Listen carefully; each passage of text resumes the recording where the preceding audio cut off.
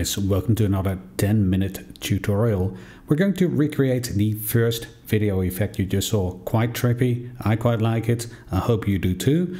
If you're interested in any of the other ones, experiment yourself or head over to my Patreon page, I do have one, sign up and download them. Anyways, let's dive right into it, and let's start by dragging in a new composition into the edit timeline. Drag it out a bit to make it a bit longer, and then let's head over to the Diffusion tab where we will add in a shape 3D node, like so. Let's display that in viewport 1 and let's switch the lights on there. Alright, let's change the shape to sphere and zoom out a bit, and let's play with the angle a bit. I want to have just a bit of the sphere, just a nice little slice. And then I also want to change the latitude, i.e. where does it start and end. So you can see what happens there, but let's add in a bunch of expressions there for the start and end point. And let's type in time times 3 between brackets for the first one. The other one, same thing, but then add 240, i.e. 240 degrees. And you can see what's happening there. It's animated, but I want to go one step further and add a bit to the first expression so that it will get longer and shorter as time moves on. So you can see the expression on the screen. There we go. It may not be as easy to see on the screen right now on YouTube, but it definitely gets longer and shorter as it goes on, which gives a more interesting effect later on. But I also want to change the subdivisions there and really dial it down to 1 for each, for the base and height. And you get a sort of a different type of effect, but play around with it. Next one up, I'm going to add a bit of rotation. So I put an expression there as well, very simple, minus time. And you can see now it's rotating over the y-axis. And I do the same for the z-axis, but a bit faster, and do minus time times 3. There we go. And that's us done really with the shape 3D itself. Very simple. So now we're getting into the meat of the tutorial. Let's add in a duplicate 3D. And again, in the viewport, I'm switching on the lighting. And change the copies to 4 and the Z rotation to 90. And you can see what's happening there. And already it looks pretty interesting, but we're not quite there yet.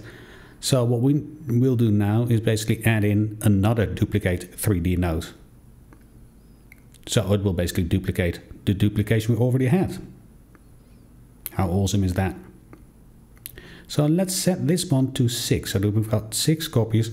And again, we're playing around with the Z rotation, make it 60. And now you can already see that we're very close to the result we had in the video. So it's really extremely powerful, this duplicate 3D business.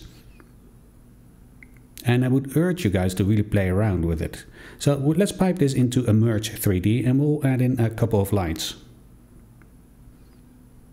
So we'll start with a bit of an ambery type one.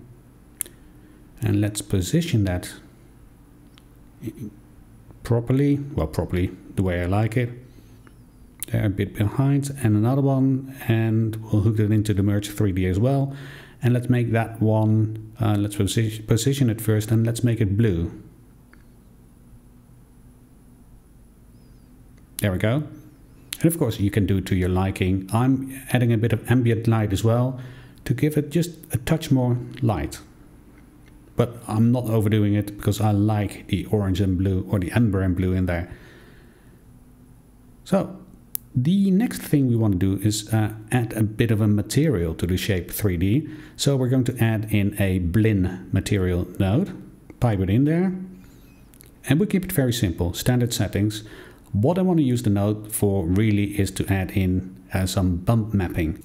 So let's start by setting it to discontinuous and inverted and scale it up a bit to something like 4.5 and crank up the detail. Then we pipe it into a bump map, and that will go into the bump map input of the blend tool. Then we increase the height scale a bit, and there you can see what's happening. Again, do it to your own liking. And next one up, reflect node. I want to have some reflection in there. and I pipe the same fast noise into a sphere map, and then from the sphere map into the color input of the reflection. And then we just need to tweak the settings a bit, increase the phase-on strength and decrease the glancing strength. Again, do it to your own liking, but I think this looks pretty good. So we're nearly there already. I told you guys it would be a very quick tutorial. So let's add in a camera. And let's display that. And in the camera itself, let's change the Z translation. And we pull it out a bit to something like 7.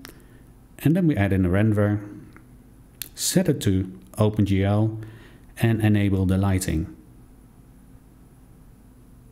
Now I want to get rid of my transparent background. I will struggle with that in Resolve. Not as easy as Fusion standalone. And that is looking pretty good. Nearly there. So I do want to play around with the accumulation effect, i.e. the depth of field a bit. But before I do so, let's have a look at the focal plane, which will determine what's in focus and what not. So let's display that like so, and you can see it's not quite at the right spot. So let's add an expression or pick whip the Z translation. Then let's offset it a bit, minus 0.5, there we go, it's looking better. And then back to the renderer 3D and let's enable the accumulation effect. And there you can see a slight change. However, as I want to keep things speedy for now, I'm switching it back off. I'll change the transparency to quick sort, but more importantly, let's add in a bit of motion blur. We'll leave it at the defaults for now, and you can see there is a difference, and that really will help to sell the effect. Finally, we'll add in a soft glow, and we'll up the threshold a bit, lower the gain a bit, and I think that is looking pretty good. Now the very last thing we need to do is of course to pipe in the soft glow into the media out to be able to see the results in the edit page. And that looks fine. So really that was all there was to it for this tutorial. However, let me just share a few more things, right? Because you know, the lesson here is to play around with the settings. For instance, if we change the expression a tiny bit, you can see that really will, well, maybe not drastically, but it really will alter the whole look and feel. And let's change the other expression again. Quite a significant impact to the overall feel. And of course in the duplicate itself, just as an example, change the Z rotation a bit. And again, that looks already quite different.